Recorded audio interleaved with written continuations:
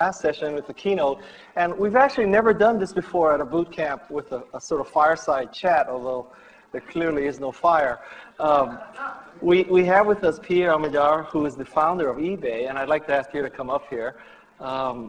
Pierre obviously has created one of the great companies of the new economy, and I thought it would be a great chance for us to have a sort of personal interaction in front of 600 of our closest friends.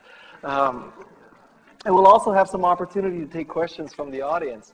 But you have created such a legendary company that we wanted you to get top billing and just spread as much knowledge as you can to this audience. So I would like to just ask you a few questions, and we'll just have a back and forth dialogue.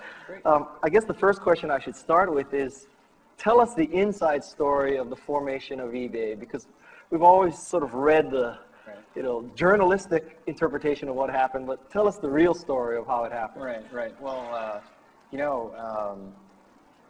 in every story that you read about in the press, there's definitely a grain of truth. And the whole story about my wife starting with her Pez collection and talking to me about how great it would be to have a place to meet Pez collectors. I mean, that is definitely a media-enriched story. Okay. It is, by the way, is there any press in the audience? No. It isn't really. Okay. None that would get this inaccurate. Okay, great.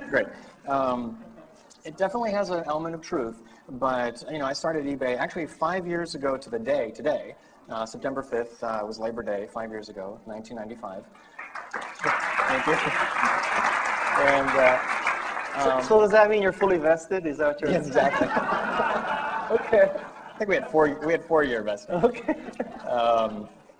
But at the time I was working at General Magic. I was a software engineer working in the developer services group there.